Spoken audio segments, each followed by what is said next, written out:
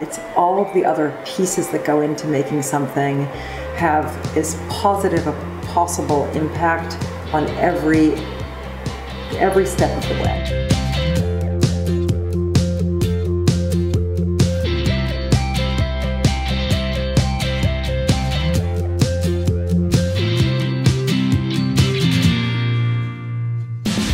Good press training there.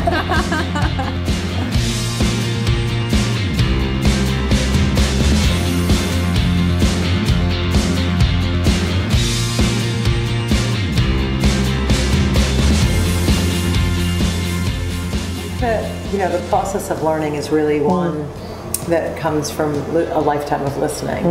So, whether it's, in my case, my mother was a pharmacist and also just kind of an avid gardener and loved to, I think it really is about having the roots of rich family history. I think really that's where probably my core of understanding has come from, is from generations of working with the natural world. So, my grandfather on my mother's side was a gaucho in the pampas of Argentina, and really had to survive off of the land and carry that love of the land down through the generations. My mother, I think because she wanted to charm my father, made sure that she learned every recipe from my grandmother, who was Turkish, his mother.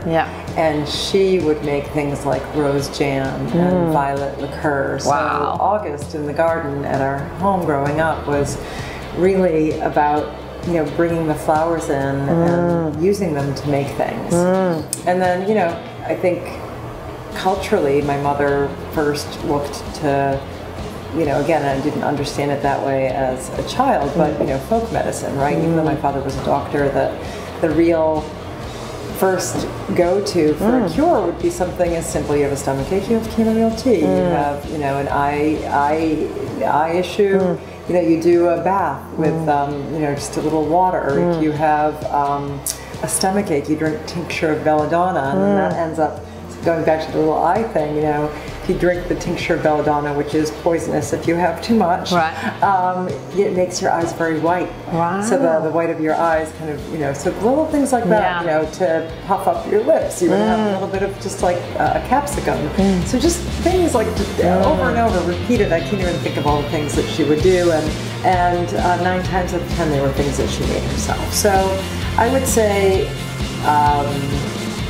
it's really about paying attention and enjoying those things, being in the moment with your family roots and appreciating them for what they were.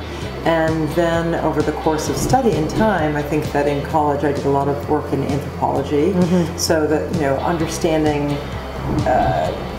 the life of plants and the impact that plants had on society, and then through that work ended up in a place where kind of you don't really connect the dots until afterwards. But at Shiseido, I had an incredible amount of exposure to large-scale, highly scientific product development and combining those points of view. And then, of course, we have in-house now a wonderful chemist that is responsible for challenge testing and dermatologically testing. And it's not like magic happens. It's magical because I think we have the respect for the environment and the respect for the ingredients, and pulling those things together in a way that really has impact and feeling.